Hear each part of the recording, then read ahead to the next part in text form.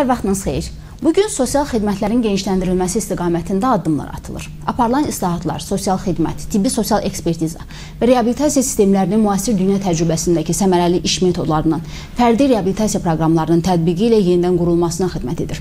Sosial xidmətlərlə bağlı hər kəsi maraqlandıran suallara qonağımız Əmək və Əhalinin Sosial Müdafiəsi Nazirliyi yanında Sosial Müdafiə Fondunun Sosial Xidmətlər və Proqramlar Şöbəsinin müdürü Vüqar Behbudov cavab verəcək. Xoş gəlmişsiniz Vüqar müəllim. Vüqar müəllim, gəlin əvvəlcə aydınlaşdıraq ki, sosial xidmətlərə nələr daxildir və kimlər bu xidmətdən yararlana biləcəklər? 2011-ci ildə sosial xidmət haqqında qanun qəbul olunub. Bu qanuna əsasən, sosial xidmətə ehtiyacı olan şəxslər bunlar kimlərdir?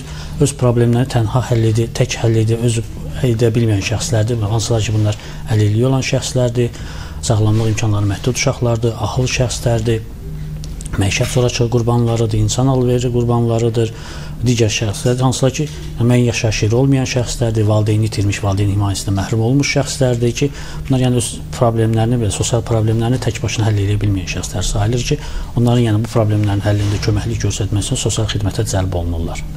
Həmin şəxslər, o kateqoriyaya mənsub olan şəxslər hansı qaydada müraciət etməlidirlər və kimə müraciət etməlidirlər, hansı quruma müraciət etməlidirlər? Ümumiyyətlə, sosial xidmət haqqında qanuna əsasən bu şəxslərə xidmət göstərmək üçün onlar Dövlət Sosial Müdafiə Fondunun rayon şöbələrinə müraciət etməlidirlər.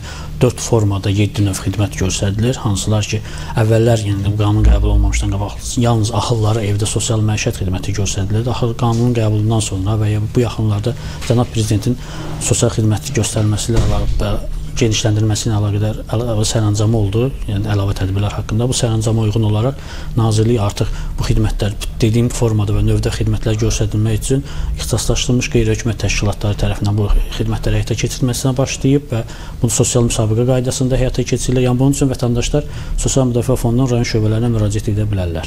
Sosial xidmətlərin genişləndirilməsi ilə bağlı məlum olduğu kimi ölkə başçısı tərəfindən sərəncam imzalanır və 5 milyon manat vəsait ayrılır. Həmin o 5 milyon manat sosial xidmətlərin genişləndirilməsi bu istiqamətdə xərclənir. Konkret olaraq bu vəsaitin xərclənməsi istiqamətində görülən işlər barədə Prezidentin sərəncamından sonra Nazirlikdə bu tədbirlər planı təsdiq olundu, hansı xidmətlər göstəriləcək.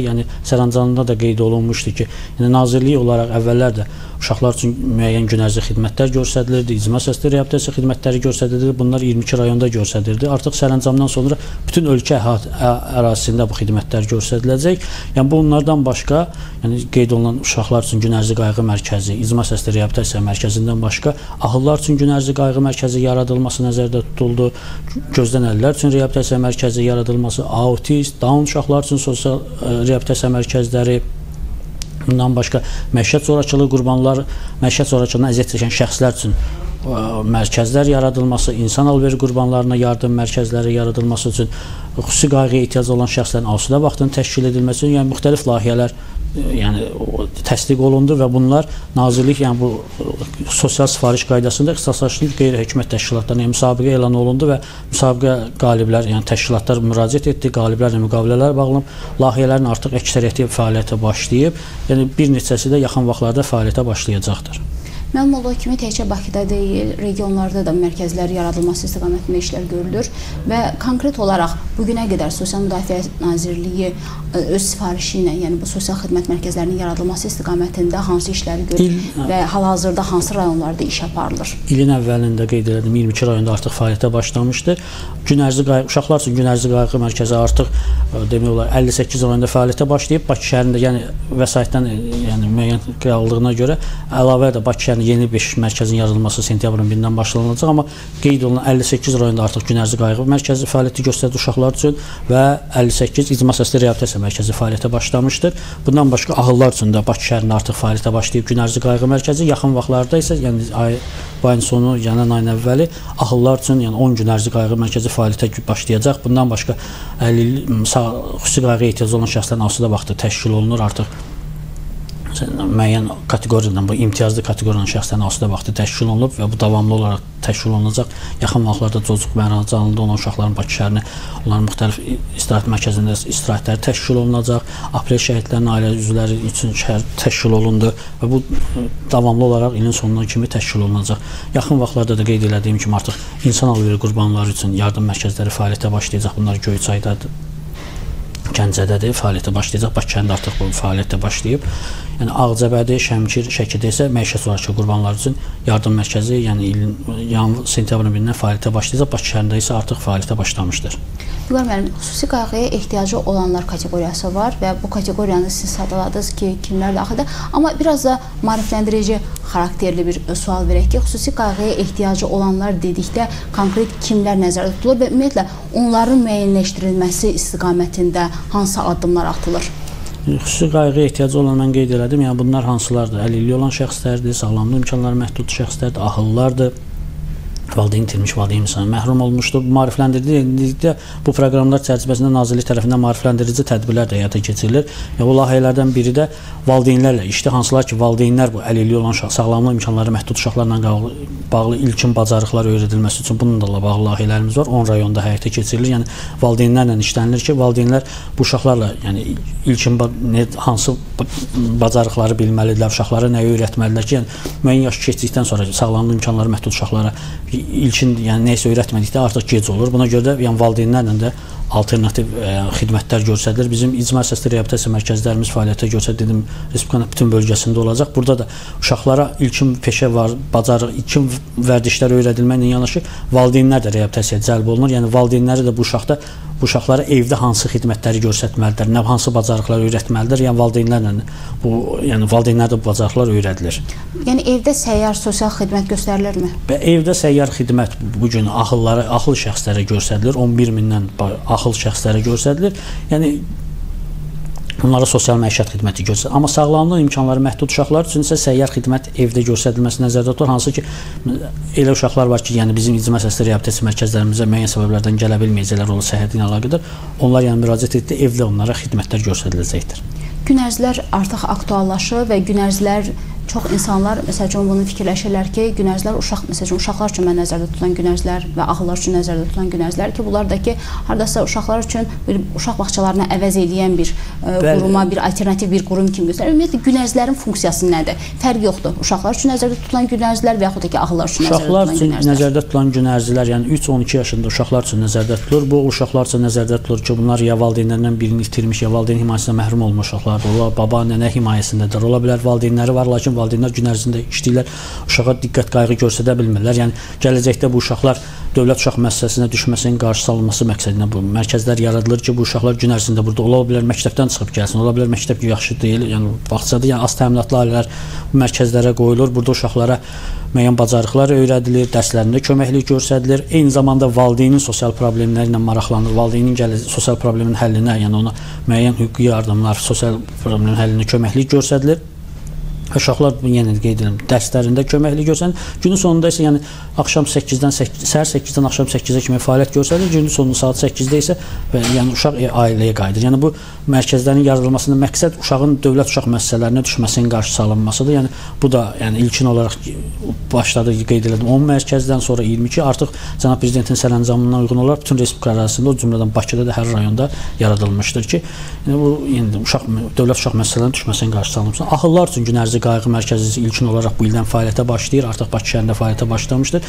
İndi bildiyiniz kimi mən qeyd elədim, ahıllar üçün evdə sosial məişət xidməti göstərilir. 11 mindən çox ahıla 1100 fondun əməkdaşı tərəfindən onlara məişət probleminin həllində və fondun həmçinin pensiya yaşına çatmış şəxslər üçün sosial xidmət müəssisəsi fəaliyyət göstərir ki, yəni bunlar evdə yaşaya bilməyən şəxslərdir, sosial xidmət müəssisəsində yaşayırlar və bütün hər dövlət təminatından təmin olunurlar. Lakin bu qeyd olunan şəxslərin hamısının dövlət müəssisələrinin düşməsinin qarşısı alınması üçün gün ərzində qayğı mərkəzləri yaradılır ki, ahıllar gün ərzində həmin mərkəzlərə gələcək, tənha ahıllardan söhbət gedir ki, yəni bunlar gün ərzində evdə tək qalmasınlar, yəni onların asudə vaxtı təşkil olunacaq, sosial problemlərin həllində köməklik göstərəcək, onlarla psixoloqlar işləyəcək, onların müəyyən ola bilər gəzintilər təşkil olunsun, günün sonunda yenə də evlərinə qayıtmağına kömək göstərilir, gündə bir dəfə yemək təmin olunmaqla.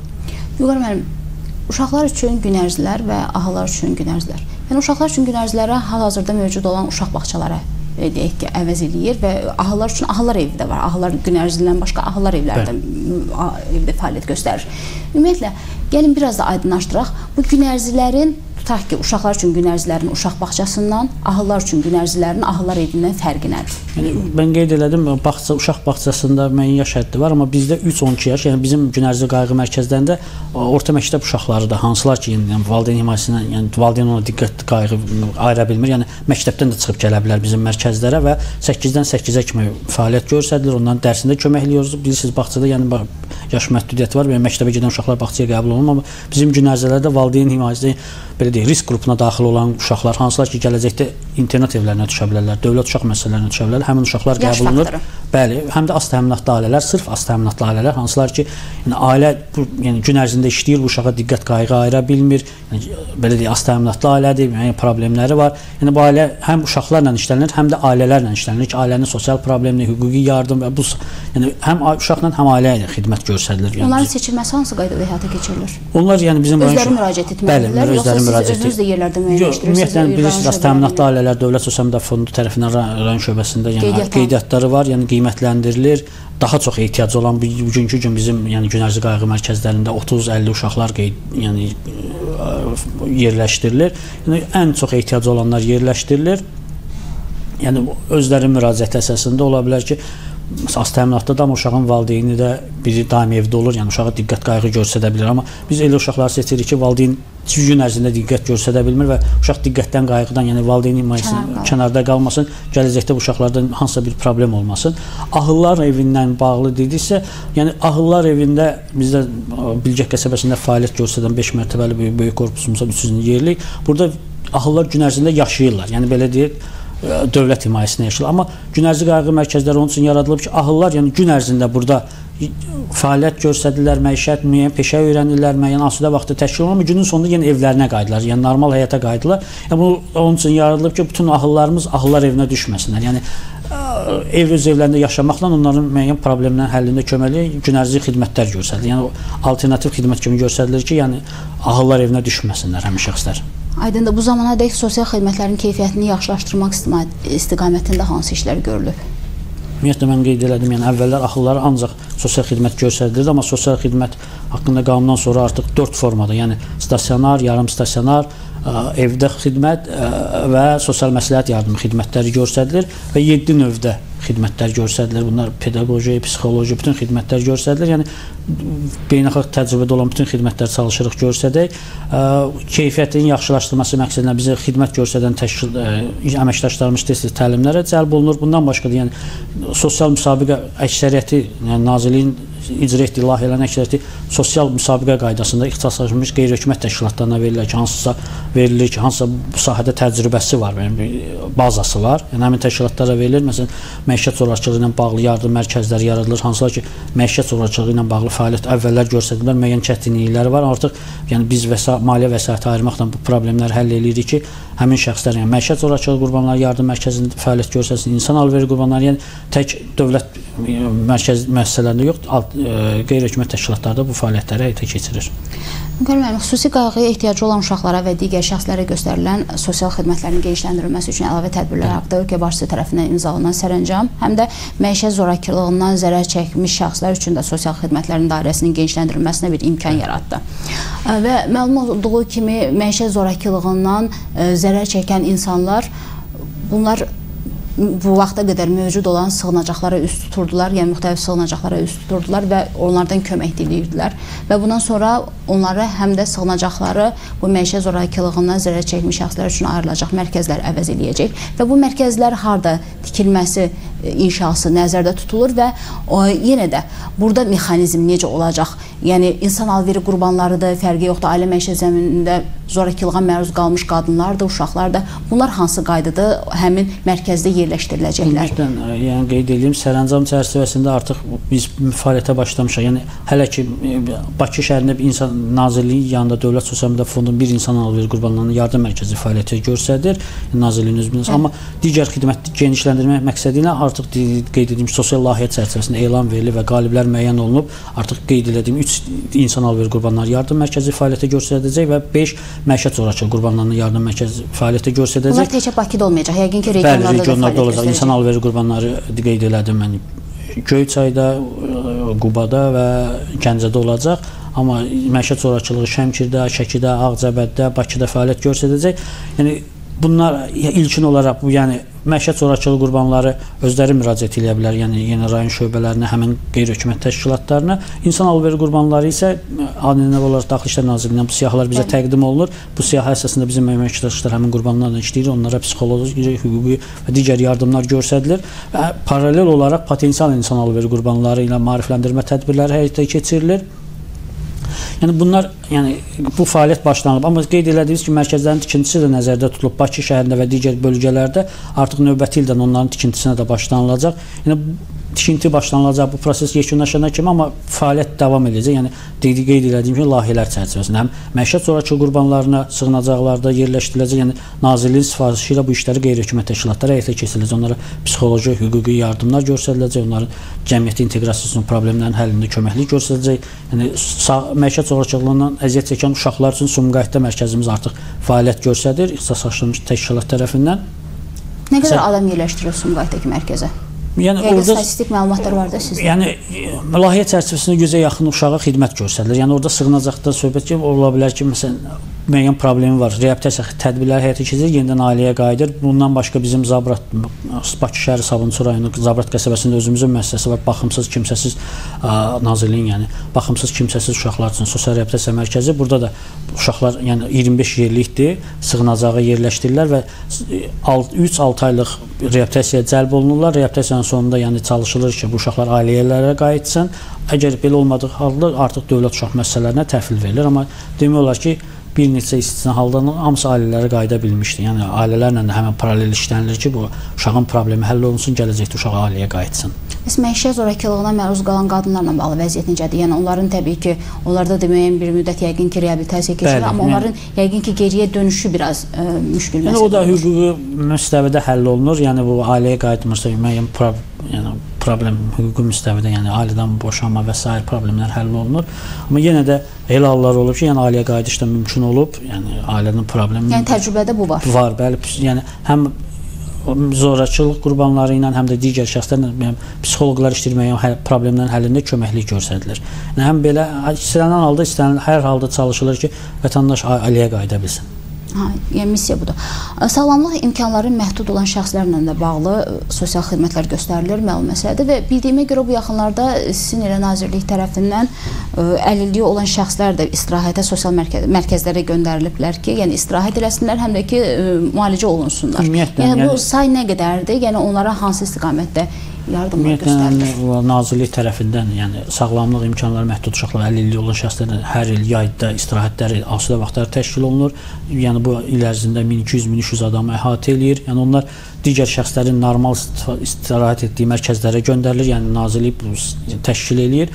Yəni onların gediş-gəliş hamısı Nazirlik tərəfindən həyata keçirilir və digər şəxslərlə bərabər imkanlar yaradılır ki, istirahət eləsinlər, asudə vaxtı təşkil olunsun. Həmçinin sanatoriya kurort putyovkalarla təmin olunur ki, müəyyən sanatoriya kurortda müalicələrlə təmin olunsun. Bunların sayı isə, yəni sanatoriya kurort putyovkası ilə təmin olunan sayı isə 5000-6000 civarında olur il ərzində.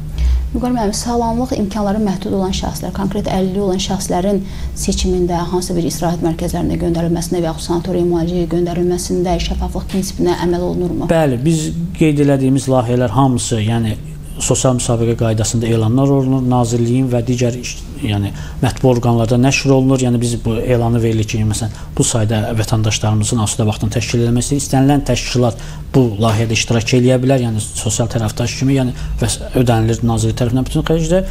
Yəni bunu seçiləndə də çalışılır ki, yəni müəssisədə qiymətləndirmə aparılır ki, bu müəssisədə əlilliyi olan şəxslər üçün hər bir şərait olsun ki, onların sərbəst hərəkəti mümkün olsun. Yəni müəssisədə müəssərlik belə deyib təmin olunsun. Yəni bütün qeyd edildiğim layihələrin hamısı elanları Nazirliyin saytında və digər mətbu orqanlarında qeyd olunur və nəticələri barədə də elanlar qeyd olunur. Yəni Nazirlikdə bu fəaliyyət məşğul olan komissiya mövcuddur. Komissiya qiymətləndirir bu həm mərkəzlərin fəaliyyətini, müqavilə bağlandıqdan sonra da müqavilənin icrası ilə bağlıdır. Ola bilər ki, hansısa nöqsan olduqda dərhal təşkilata xəbərdarlıq göndərilir ki, yəni layihənin layiqincə icrası üçün yəni müəyyən tədbirləri həyata keçirsin. Nazirliyin sifarişi ilə sosial obyektlərin tikintisi və təmiri sahələrində aparılan işlər nə yerdədir? Ümumiyyətlə bu sahədə də yəni bildiyiniz kimi artıq qeyd olunub. yəni Nazirliyin bərpa mərkəzlərində, təmir işdə, əksəriyyətində ümumiyyətlə sosial xidmət müəssisələrimizdə demək olar ki, hamısını ya Heydər Əliyev fondu ya dövlət tərəfindən təmin olunub. Bu cari ildə artıq 2 və 3 saylı sağlam psixonevroloji sosial xidmət müəssisələrimiz təmirlə bağlanacaqdır. Yəni cari ilin əvvəlində 1 saylı sağlamlıq psixonevroloji sosial xidmət müəssisəmiz təmirdən, Heydər Əliyev fondu tərəfindən təmirdən sonra istifadəyə verilib. Digər bərpa mərkəzlərimizdə də 14 bərpa mərkəzimiz fəaliyyət göstərir ki, yaxın bir neçə ildə təmir olunan, bir neçəsi təmir olunub, yaxın bir neçə ildə hamısı əsaslı təmir olunacaq və yenilərin tikintisi də nəzərdə tutulub ki, bütün ölkə ərazisini əhatə eləyəcəkdir. Vüqar, mənim sonuncu sualımı verim. Yəni, bu maarifləndirici xarakterlidir. Ümumiyyətlə, sosial xidmətlərin genişləndirilməsi istiqamətində addımlar atılır və siz növləri də göstərdiniz, kateqoriyaları da izah etdiniz və sadəcə olaraq elə insanlar var ki, yəni onlar bundan məlumatsızdırlar və sosial xidmətlərdə məlumatsızdırlar. Konkret olaraq Sosial Müdafiə Nazirliyi və birbaşa bu işlə məşğul olan bölüm, şöbə hansı maarifləndirici işləri aparır? Çarxlar formasında və yaxud da ki, insanların özlərinə müraciət formasında hansı işlər görülür ki, yəni insanlar hamısı məlumatda olsunlar ki, bundan istifadə edə bilərlər? Nazirliyin saytında bu barədə məlumatlar qeyd olunur. Müxtəlif kanallarda sosial çarxlarımız gedir. Yəni sosial şəbəkələrdə, Nazirliyin sosial şəbəkələrdə də yəni baxsaz həm roliklər, həm maarifləndirici məlumatlar hamısı yerləşdirilir və ən rahat yaxınlaşdığı ərazi üzrə rayon şöbəsinə ən əlçatanı rayon şöbəsinə müraciət etmək, həm də sosial şəbəkələrdə də Nazirliyin yəni belə deyək, çarxları var, yəni bu barədə məlumatları var. Orada da baxsaz məlumatları görə bilər istənilən vətəndaş. Və qaynar xəttimizə də müraciət edib hansısa məlumatlar ala bilər. Qaynar xəttinizin nömrəsi neçədir? 142 nömrəli, 142 saylı qaynar xəttə müraciət edə bilərlər. Təşəkkür edirəm Vüqar müəllim, çox sağ olun. Xatırladım ki, studiyamızın qonağı Əmək və Əhalinin Sosial Müdafiəsi Nazirliyi yanında Sosial Müdafiə Fondunun Sosial Xidmətlər və Proqramlar şöbəsinin müdiri Vüqar Behbudov idi. Sağ olun.